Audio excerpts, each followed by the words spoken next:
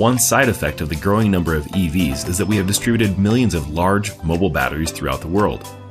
By adding bidirectional chargers, users will be able to use those batteries for more than just powering their EVs.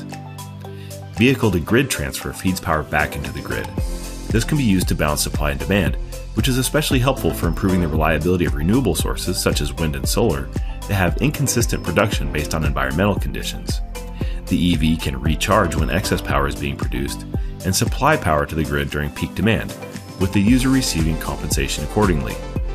Vehicle-to-equipment transfer allows the vehicle to act as a remote microgrid for remote work sites or other locations lacking AC infrastructure. The vehicle's AC output can power a range of equipment and tools that would otherwise be dependent on a gas generator. Vehicle-to-vehicle transfer provides a convenient and efficient way to charge EVs that become stranded between charging stations, or that are used in remote locations without access to a charging station, particularly in remote or rural areas where infrastructure is limited.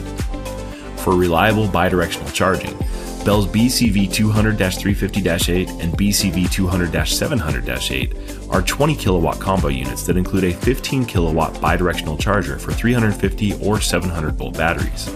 They operate from a universal AC input and can efficiently output 240 volt AC split phase in export mode.